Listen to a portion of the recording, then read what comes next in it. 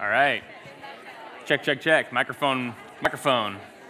Talking calmly yet firmly to communicate that we are about to begin. Hello, everybody. Good morning. Good morning. Good morning. Welcome to the gathering. My name is Lance Marshall. I'm one of the pastors here at the First United Methodist Church of Fort Worth. I'm so glad that you're here. The gathering is 2 services of worship, one here at 9:30, the other one up in room 350 at 11 o'clock. I cannot express how thankful I am for seeing you, the faithful remnant, here today.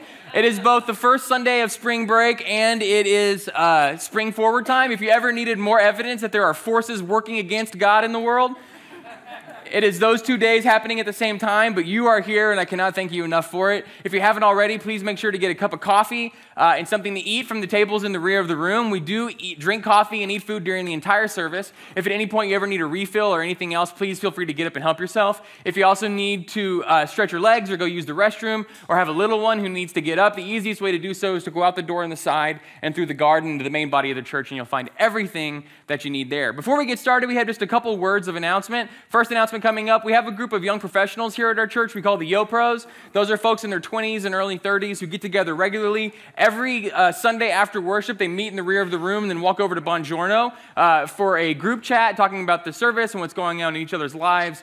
They also have a game night once a month. The next Yo Pro game night is this Tuesday. That is March 13th. It's going to be at 6:30, and it's going to be at Brood on Magnolia. Brood's a really cool coffee and cocktails place, a chance to get something to eat. So bring your favorite game. If you want any more information or have questions about that, just write game night on the card that is in your seat when you sit down, and we'll make sure to include you for any extra information you need. No RSVP or anything's necessary. If you have a game that you love, bring it. The group will be hanging out and playing this Tuesday. Next announcement coming up. So we have the regular Christian men's breakfast once a month. That's for guys in their 20s, 30s, and 40s. We meet at Whiskey Ranch, which is the home of Firestone Robertson Distilling over on the east side of Fort Worth on what used to be the Glen Garden Country Club estate. It's incredibly cool. We meet from 7 to 8 o'clock in the morning. It's a free breakfast.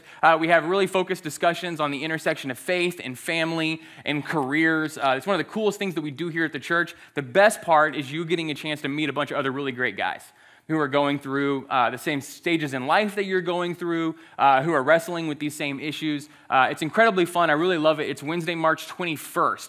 So 2 weeks coming up. If you write breakfast on your card, I'll make sure to include you on all the emails and information about that. So if you or someone in your life is a guy in his 20s, 30s, and 40s, it's open to all guys. If you want to come on. I just really want to emphasize to guys in those age groups that it's a place for them because they're weird about not showing up to stuff.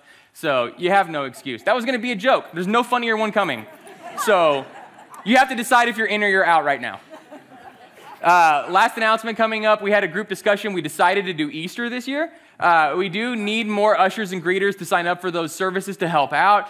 We have an awesome response from the gathering. Thank you so much. But we do have some more opportunities for people to help greet and reach out. The reason that's so important is that this is the first time in a long time that a lot of people will be giving Christ a chance in their life. They'll be coming to a church. They'll be trying on what it means to maybe be a Christian, to make worship a part of their rhythm. And you just being here and putting on a friendly face and making them feel comfortable and helping them to a seat and helping them know that they found the right place for them is just incredibly meaningful. So if you never volunteered before, or if it's been a while, or if you do every Sunday, I ask that you please consider signing up to participate in those services.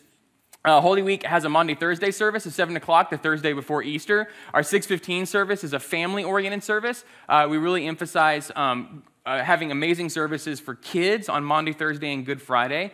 Those are two really important parts of the Christian faith that don't get explained to kids very well, and we do an excellent job of communicating those very difficult but important topics to kids to the point where those services are often full with families from other churches. Because their churches don't do the same amount of work in that area. So even if you have neighbors who are faithful parts of other churches, please let them know that we have Monday, Thursday, and Good Friday services for kids and their families at 6:15. We'll have stuff for adults at 7 o'clock, as well as on noon on Good Friday. And then Easter Sunday, we're going to have services at 8, 9:30, and 11 o'clock in the sanctuary. We're going to have normal gathering services at 9:30 and 11 o'clock in our normal places. However, one of the things that you need to know is that the gathering has had already twice this month as many people in our 9:30 worship service as we had on Easter last year. Our community's grown a whole lot, and there's not a whole lot more room in our space. So what we're going to be doing during the Easter 9:30 service is simulcasting the service live. The 9:30 gathering is always available live. Hello, Internet. And all of you out there, apparently there's a Sunday school class that watches us in Lubbock, Texas. Hello. God bless y'all. They're also Presbyterian and not Methodist, so think about it. That's always an option. We're going to be live streaming that upstairs into room 350. We're going to have all the same hospitality and everything up there. I'm asking you to consider, if you're a gathering lifer, if you're one of these people who's ride or die for the gathering and is going to be here all the time, I ask that you consider worshiping in that space at 9:30 on Easter Sunday. That way, the people who are coming for the first time get an opportunity to experience what it is to worship here, what they can look forward to the rest of the year. And if there's any issues or anything like that, I just hope that they happen with the people who are already here and already serious about Christ and already committed to the church. I ask that those people experience the room up in 350 so that everyone here who's new for the first time, they get to hear all the wonderful jokes in person. We know that's going to seal the deal. So I ask that you make those spots available for those guests that are going to be here for the first time. Any questions about that, feel free to email me or reach out. And then, of course, we're going to be doing big services in the sanctuary all day long. So the next thing, every time we come together, we pass the baskets. 2 things go in the baskets. One is your attendance card. There was a card in your seat when you sat down. Whether this was your first time or your 100th time at the gathering, I ask that you make note of your attendance. I also want you to take a look on the back and see there's little check boxes you can check. If you've ever wanted to make more friends at church, I ask that you consider volunteering. If you check that box, we'll reach out to you and find a place for you to get plugged in. If you've ever wanted to have a one-on-one conversation with me or with a pastor, click that box and I'll make sure to take you out for a cup of coffee, get to hear some of your story. If you wanted to know more about the breakfast or more about game night, make sure to put those things on the card. We'll add you to those email lists. Please make sure to put those in the basket as they come around. The second thing that goes in our baskets are our financial gifts, our tithes and our offerings. Those are our financial gifts to support the work that God is doing in the world through this portion of the body of Christ, our church. And I want to thank you so much for your faithful stewardship and your giving to support this mission. If you've never given before, I want to ask you to consider it. One of the things that is a real hallmark of a changed life is people's willingness to put God first in everything that they have and everything that they are, and that includes the resources of time and wealth. And one of the things that's incredible to see is the amount of growth that's happening in the spiritual lives of this community, of the gathering. The growth that is taking place in this community in all the hallmarks of discipleship, of prayer and of service and of giving is incredible to watch. So I just want you to know that you're surrounded by an incredible, faithful community, which includes stewardship. I can't thank you enough for that. Please consider joining my family and supporting this mission of the church as the baskets come around. Now, the first thing that we do every time we gather together is have an invocation led by one of our own. Audrey Bell is going to lead us. Standard church rules apply. She's going to read the leader portion. We are going to read out loud the bold in italics. Now, let us prepare our hearts and minds for worship as Audrey leads us. All right. No. Did we make it? Yeah, that's a pro right there. We got it, yeah. It's natural to me. All right. We gather to share in our love of God. Lord, open our hearts and let us share your great news. We gather to share our witness to God's goodness. Lord, let our lives bear witness through service to your people.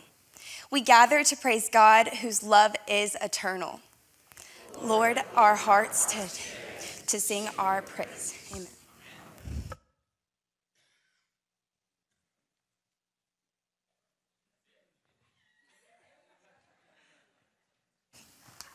Good morning. It's good to see y'all. I see y'all didn't sleep in. I almost did, I'm not going to lie. So we're going to do this song.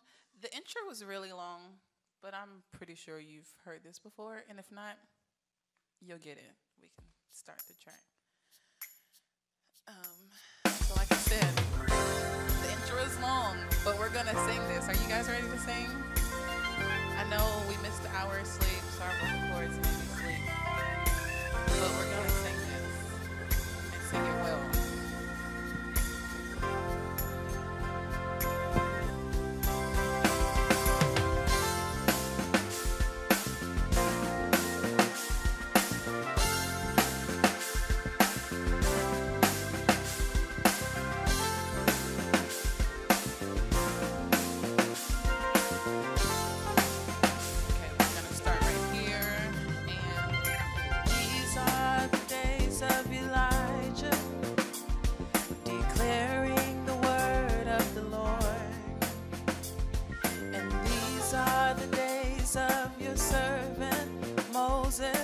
Righteousness being restored.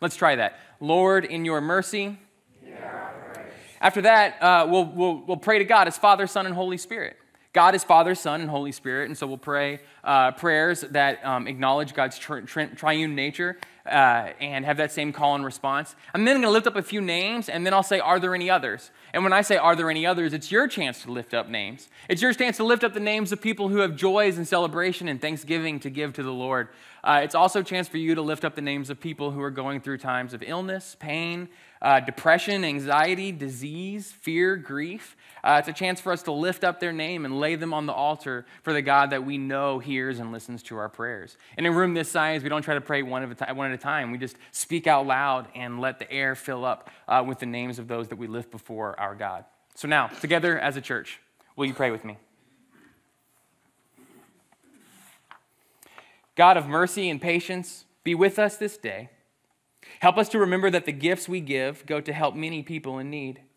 Remind us again that our lives are meant to be gifts to others for healing, hope, comfort, and love.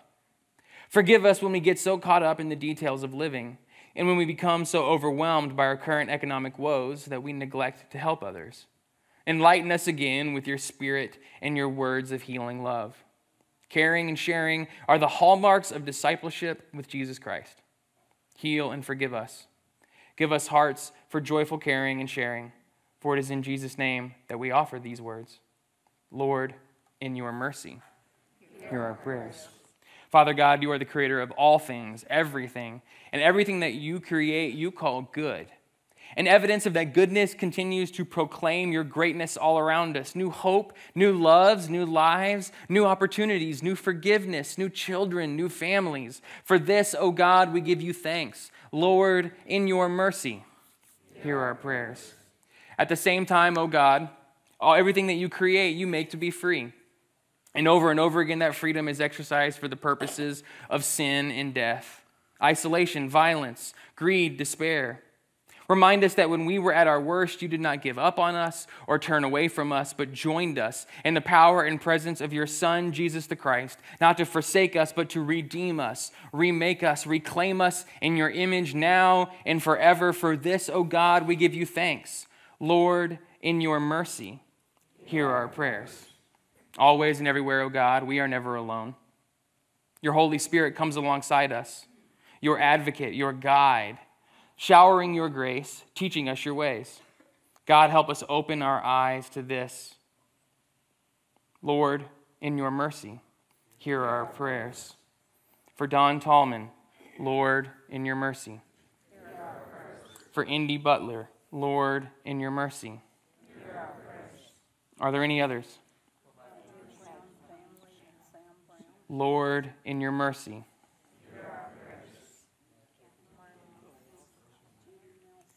Lord, in your mercy.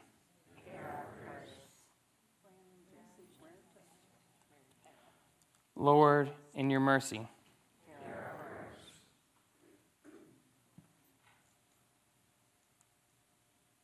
For all these names spoken out loud and all the names kept in the silence of our hearts, O God, hear our prayers. For all those experiencing another day of struggle, of sacrifice, hear our prayers. For all of those who are reaching out to you in the midst of their darkness, grief, and despair, hear our prayers. And for each and every one of us seeking to turn our lives in the image of your Son, Jesus the Christ, hear our prayers. Guide us, keep us, show us your ways, make us into your people. In all that we are and all that we do, Lord, in your mercy, hear our prayers. Hear our prayers. Amen. Everyone, thank you so much. I'm so glad that you're here again today. So my name is Lance. This is The Gathering. This is how we roll. Every time we come together, we focus on a series of topics for numbers of weeks in a row. We'll discuss different things from a couple of different angles, reflect on them, and try to understand what does Scripture have to teach us about this? What does the Christian tradition have to teach us about this? What does the will of God have to shape us and teach us and mold us around these issues or these thoughts or these reflections? This is a season called Lent. In our church and in most Christian churches, we observe this season as the church has for thousands of years that lead us up to the Easter season, 40 days, not including Sundays, that come immediately before Easter, we use as a time of reflection and of repentance and of focusing on our own sinfulness, sometimes our own shortcomings, basically the ways in which we are all desperately in need of the good news of Jesus Christ. And so over the course of this season, the Gathering has been focusing really intently on a very simple concept. That's the concept of fear. So over and over again, the number one commandment in the Bible is do not fear. Do not fear. Do not fear. Over and over and over again. The number one commandment by virtue of repetition, Old Testament, New Testament, is the language of do not fear. And that's because it is fear that is the opposite of faith. Not doubt, it is fear that is the opposite of faith. So over and over again, a positive way to put it, the Bible is saying to us, have faith, have faith. Have faith. And so we've been reflecting on what it is that challenges our faith, what it is that makes us have fear.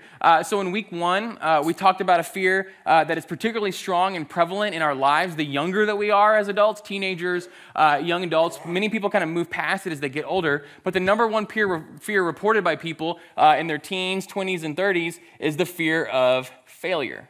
right? The fear of failure. Not going to work. This is particularly the fear of trying something, of putting yourself out there, of opening up your heart in a certain way, of experimenting, of reaching out. The number one fear that gets reported is the fear of failure. And so we try to take a deeper look at that, right, in week one and look, what is it about failure, right? What's the thing behind the thing that fills us with so much fear, right? And so we talked about the idea that when people are reporting a fear of failure, what they're really saying is they have a story in their head of how this could go if they end up experiencing failure. And the story that they're telling themselves is that the consequences of trying and falling short is going to be shame and isolation and rejection, right? No matter what kind of failure that is, maybe trying a business and it not working out. Well, if it doesn't work out, my relationships are going to fall apart, my financial security is going to fall apart, my life is going to fall apart by virtue of trying this and it not succeeding. I'm going to experience shame and fail in rejection and isolation. When some of our young people are just stressing out over colleges and what they can possibly get into, they have this constant narrative that tells them, if I don't get into the same college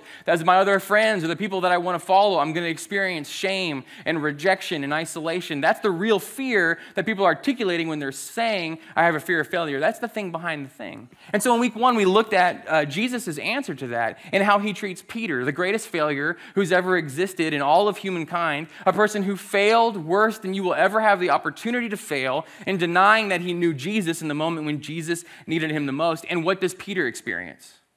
Not shame, not isolation or rejection. He experiences the Christ who calls back to them and says, in the midst of your failure, you are loved. In the midst of your failure, you are redeemed. In the midst of your failure, you are still mine. You have nothing to fear of failure because of who Christ is and what Christ does for you. That's the lesson that we learned from Peter, right? So the next week, we talked about another fear. This is a fear that gets communicated across age groups, and it's the fear of there not being enough, right? We talked about the idea that for most people, this is the fear that there's not going to be enough money, right? But it can also be the fear that there's not going to be enough jobs, or there's not going to be enough educational opportunities, the fear that there's not going to be enough viable spouses, right? Even though over and over again, we live in a community that does a better job of giving us opportunities for wealth than any other community, that does a better job of giving us opportunities for employment than any other community, that does a better job of giving us opportunity for meeting spouses than any other community, yet we still communicate this fear. So in the back, that's my buddy Jeff. He's going to fall asleep. He loves me, but I'm not super engaging. Mike, you're in charge of shaking shoulders. Welcome to the gathering. This is how we roll. You are all loved and welcome here. Know that. You are all loved and welcome here. This is your place. All means all. So, one of the things that we communicated is, why do we have this fear of not being enough, of there not being enough, right? Of there not being enough for us.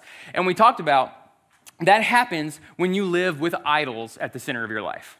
Right? When you live with an idol at the center of your life, we learn from studying the Hebrew Scriptures, if that idol is Baal or Asherah, what they are going to constantly tell you is you are not sacrificing enough, you are not giving enough, you are not making enough tithes and offerings, you are not giving enough, right? That is what happens when you live with an idol at the center of your life. Now, very few of you are going to go home and be tempted into making Baal and Asherah the center of your life, but every single one of you is going to be tempted to go home and make money the center of your life. And every single one of you is going to be tempted to go home and make your career success the very center of your life. And each and every one of you is going to be tempted to go home and make a Norman Rockwell oil painting picture of family the very center of your life. And if you live with that at the center of your life, then what you will constantly be hearing is you are not enough, right? You're not making enough money. You're not receiving enough career success. You're not doing a good enough job of raising your family, because there's always more you can be doing to please those idols if they live at the center of your life. Does that make sense?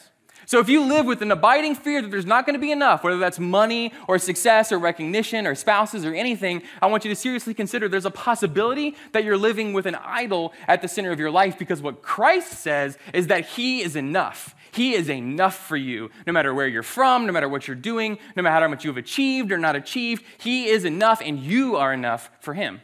Right? If you live with Christ at the center of your life and not an idol, then the number one message you will hear is that he is enough, and you are enough for him.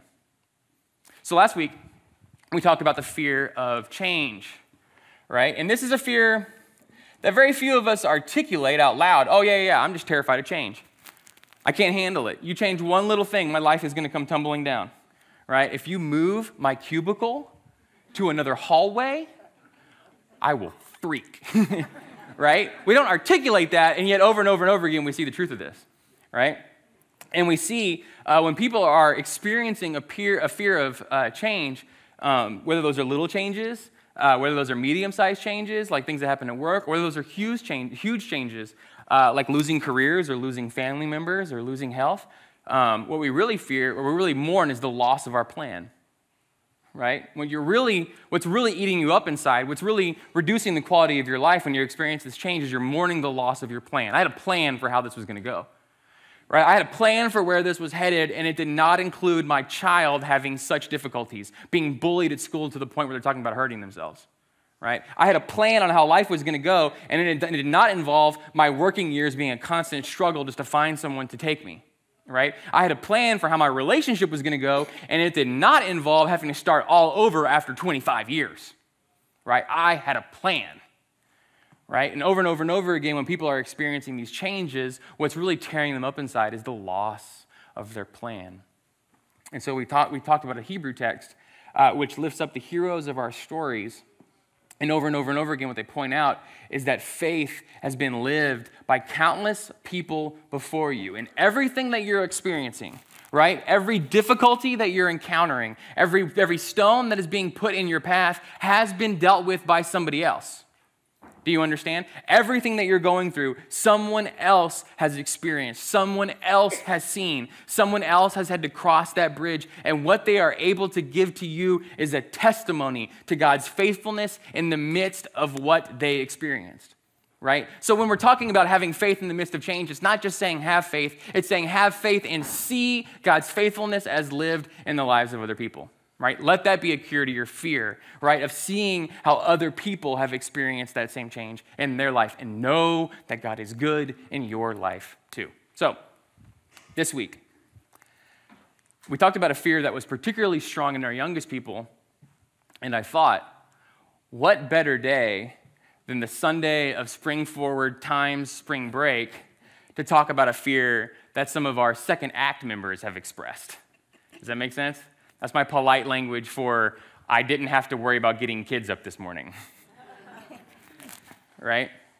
There's a number one fear that gets articulated over and over again, and I couldn't think of a good snappy title for it. The best title I could think of was the fear of what I'm going to call physical wane.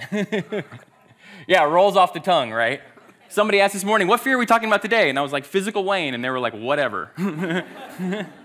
Physical wane. And what I mean, wane means to be reduced, to become less, right? To be diminished. I'm talking about the fear of illness, injury, and aging.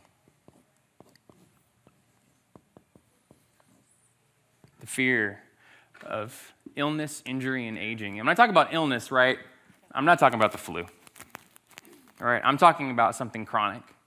I'm talking about something debilitating. I'm talking about something that you never imagined being written into your story, right? That is now something that you will live with for the rest of your life. It will impact your life and the lives of everyone who cares about you and walks alongside you. I'm talking about something that changes the way you feel. I'm talking about something that changes what you can do. Right? I'm talking about something that changes what you're able to do in the world for other people, let alone yourself. We have a fear of illness. We have a fear of injury, right? We have a fear of accidents. We have a fear of what could happen, right? I told my dad, I was 21 years old, and he said, what are you doing this weekend? And I said, getting a motorcycle license. Are you okay with that? And he says, I don't have a problem with that. But at this point, you've become a bad investment.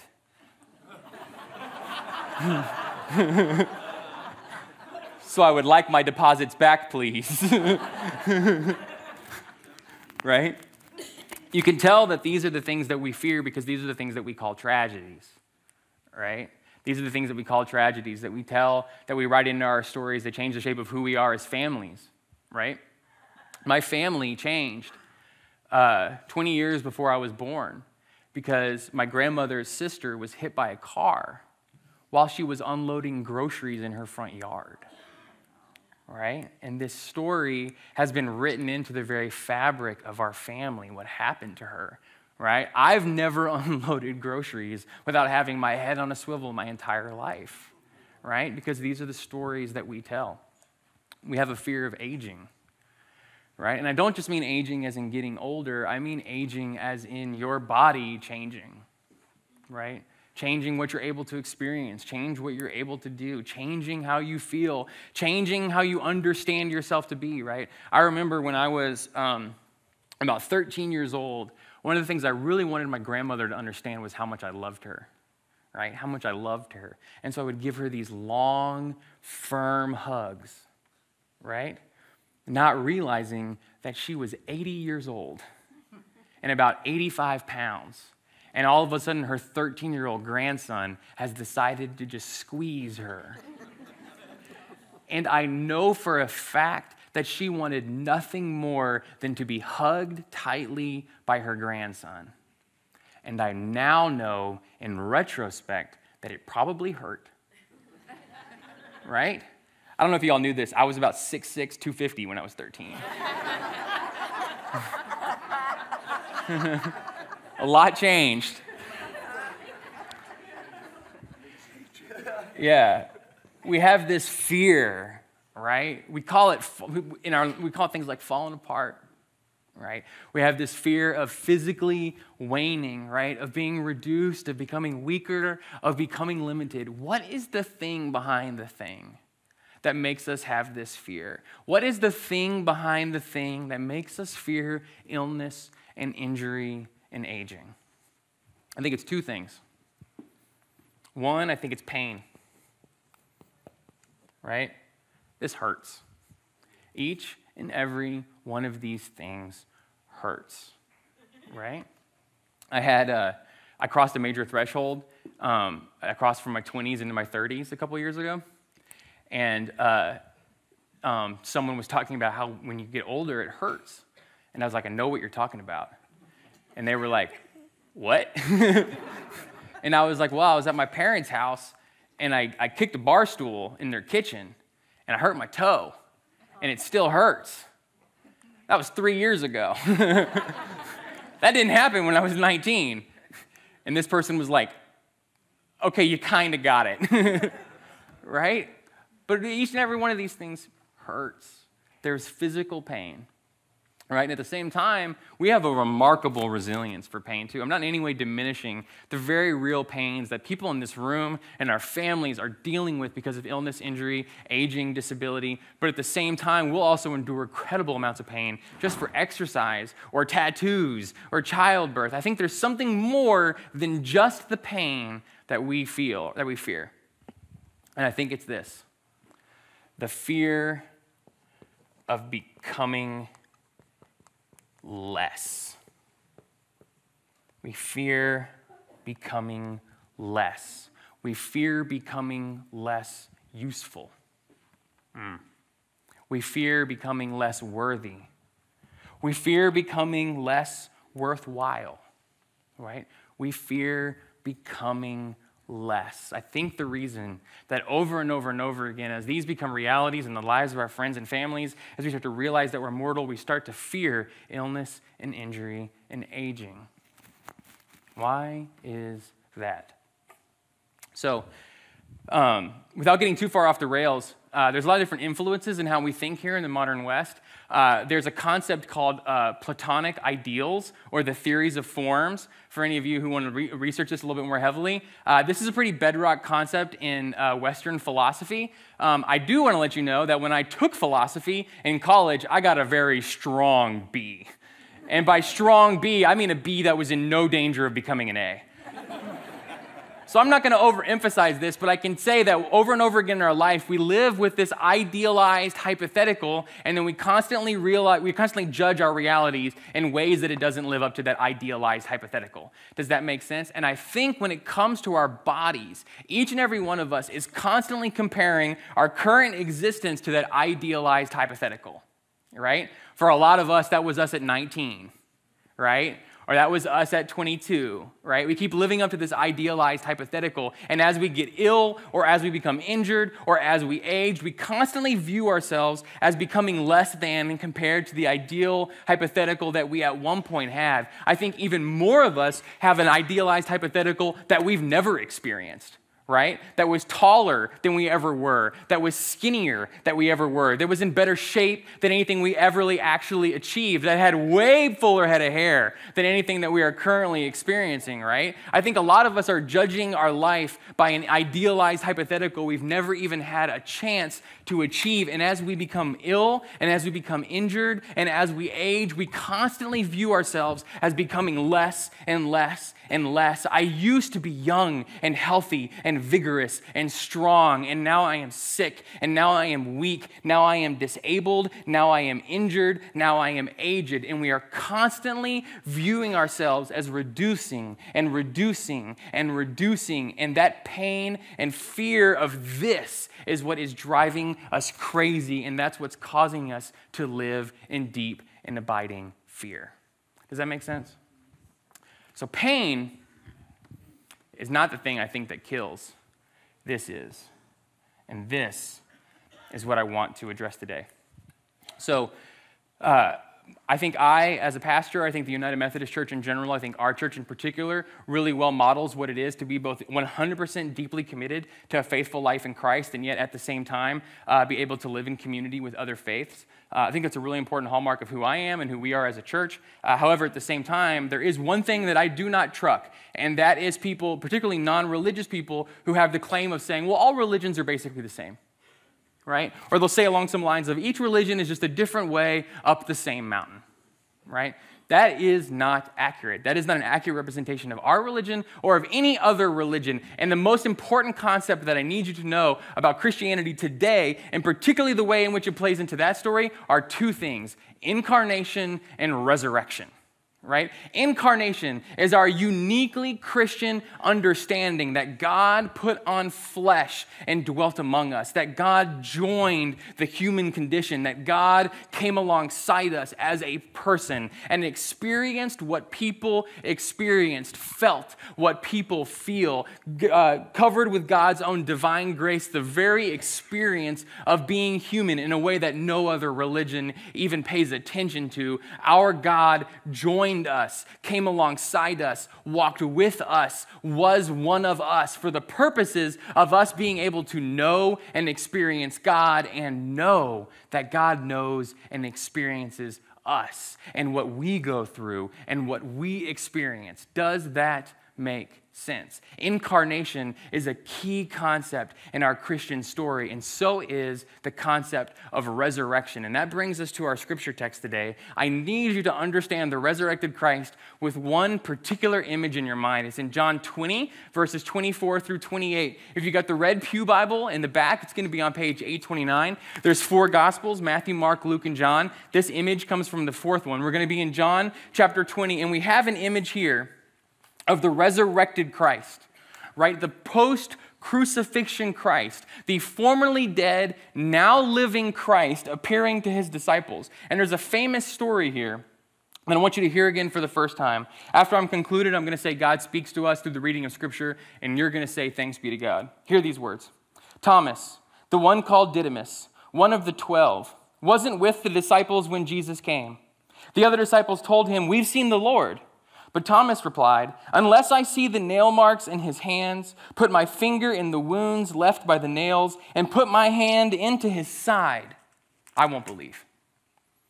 After 8 days, his disciples were again in a house, and Thomas was with them. Even though the doors were locked, Jesus entered and stood among them.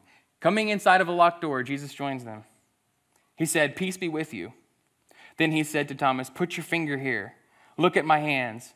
Put your hand into my side. No more disbelief. Believe." Thomas responded to Jesus something he had never said before: "My Lord and my God." God speaks to us through the reading of Scripture. Thanks be to God. There's a lot of different theologians who influence me, who've really said things that stuck in my mind. Some of them lived a long time ago. Some of them are very recent. There's a woman named Nancy Easland who is a theologian. Allie's got a picture of her in the back. Nancy Easland was born in the 60s. She was a professor at Emory, Candler School of Theology, good Methodist school. She was born with a congenital bone defect. She had over a dozen surgeries by the time she was 12. She lived in constant pain. She died at the age of 44 after experiencing countless surgeries from this congenital condition, scoliosis, and genetic lung cancer. She passed away. She lived her entire life with the use of a wheelchair to get around and in constant pain. And growing up in the Christian community, she was only taught a few things about her disability. One, some people in her Christian community told her, well, this is God punishing you or somebody else. Right? And the more that she came to learn and know of God, she couldn't reconcile that with the understanding that God was good and gracious and the words of Jesus. And the other thing that people would say to her is that, well, this is just an opportunity for you to build character. This is something that God's doing to you to strengthen you, to give you the opportunity to grow in your character. To which she says, I had more character at 6 years old to last me a lifetime. Right? If that's what God is doing, then the work has been done 10 times too much. Right? And so what she did was she set about writing a theology to better understand the nature of God and the experience of her disability. And the image that she kept coming back to was this image of the resurrected Christ. And she points out, do you realize that text over and over again, it almost always gets brought up in context of belief, right? Thomas had to see the wounds. Thomas had to touch the wounds in order to believe. And blessed are those of you who did not see and yet believed, right? That's the next text. That's almost always how it's taught. But what she points out is, do you realize the significance that the resurrected Christ, do you realize the significance that Christ enthroned? Do you realize the significance that the Christ you and I will all meet face to face at one point? That resurrected Christ still bears the mark of injury and suffering in his body. Do you realize the significance that the resurrected Christ had Thomas place his hand in his side, and when he did that, it probably hurt? Do you realize that? What does that say about Christ? And what does that say about your God? It says that the greatest ideal is not youthful energy. Right? The greatest ideal is not a pristine body that you imagine. The resurrected Christ still bears the marks of physical wane. What that says to you is that as you become older, and as you become injured, and as you become ill, as you become weaker, as you become limited, you are not becoming less. Do you understand? You are not becoming less, because you being more has nothing to do with your youth, and you being more has nothing to do with whether or not it hurts when you get out of a chair. You becoming more has nothing to do with how long you can run or how long you can stand. You becoming more has everything to do with your faithfulness to God. And Christ, the wounded Christ, the resurrected Christ, shows that at the very greatest, wounds and weakness and pain mean nothing. What means everything is your faithfulness and commitment to God. When you are becoming old, when you are falling ill, when you are hurting every day, you are not becoming less. You are not becoming worthless. You remain just as worthy and just as vital and just as precious in the sight of God and in the eyes of those that love you as you have ever been. The resurrected Christ bears wounds, and in doing so teaches us that greatness in God's eyes has nothing to do with the state of your body and everything to do with the state of your soul. So embrace the illness and the injury and the aging when it comes, because it will. And know that you continue to follow Christ and become greater and greater and greater in the eyes of your God. Please pray with me.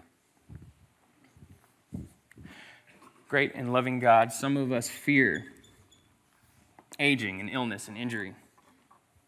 We fear the pain.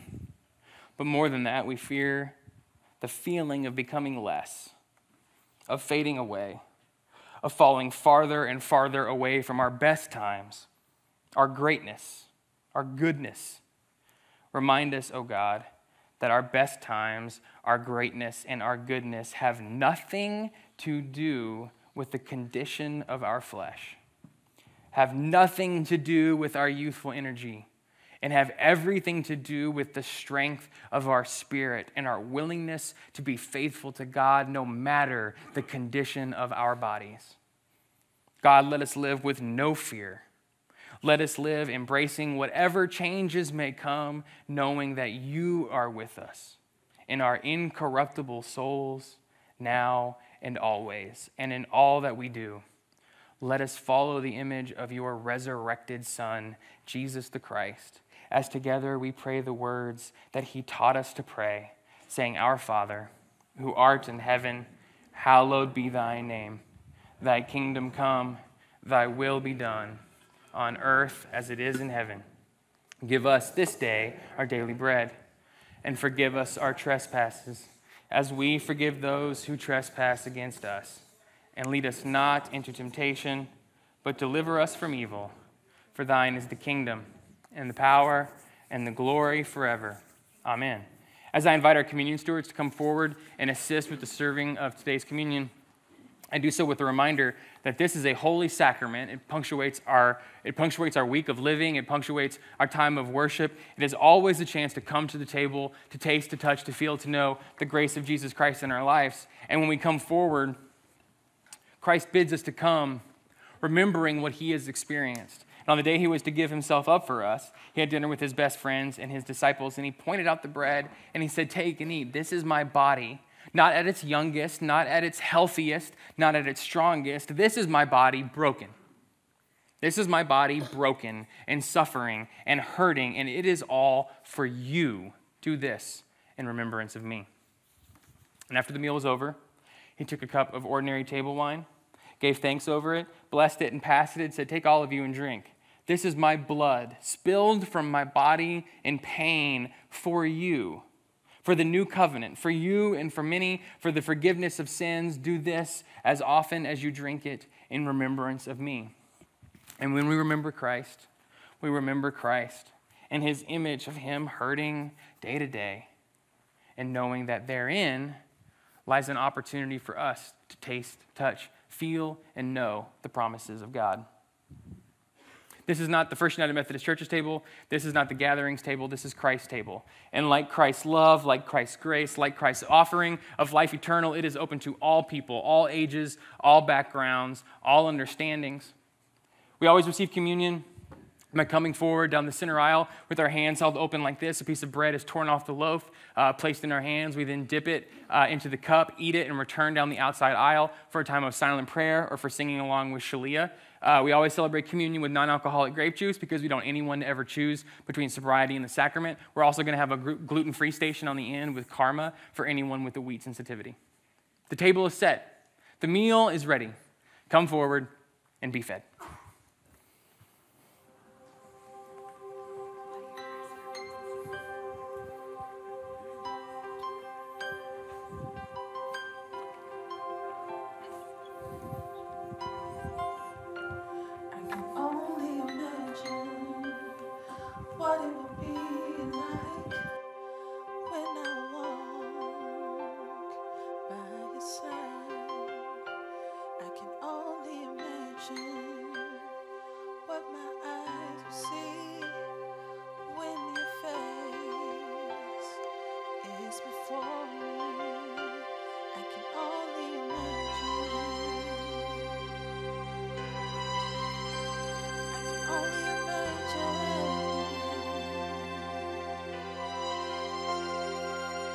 Surrounded by your glory, what will my heart feel?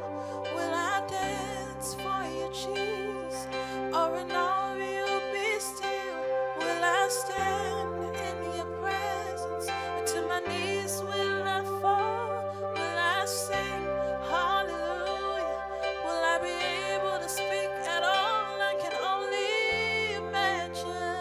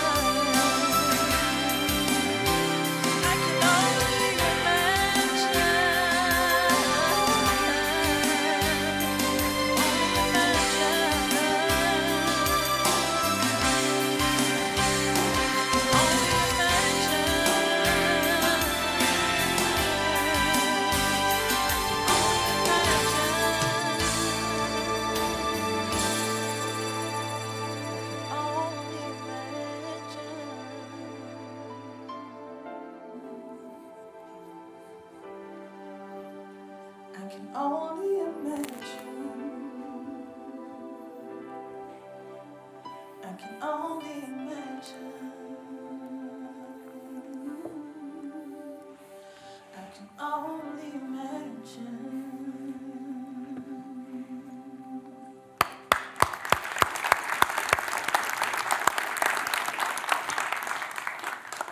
Just be honest, how many of you details people were freaking out that I gave the smaller pieces of bread to the side that gets more people? Yeah, I know you. I know you, and my heart grieves for you. We're going to be okay, okay? Christ shows up. We're going to be okay. As we come to the end of our time of worship today, if you could please help by picking up any pieces of paper, pens, Bibles, taking them all to the rear of the room. That helps us turn this room around for the next service. Yo Pros, do not forget that we have game night on Tuesday at 6:30. Men in their 20s, 30s, and 40s. Our men's breakfast is not this upcoming Wednesday, but the following one. Everyone, please be looking at the Easter schedule and figuring out how you're going to be able to join us for Maundy, Thursday, Good Friday, and Easter services. Now, please bow your head and receive this benediction. May the Lord bless you and keep you. May God's face raise to shine upon you. And may you, the people of God, focus on the strengthening of your spirit, the youth and energy of your soul, and the vitality of your connection to God now and every day of your life. Amen. Go in peace.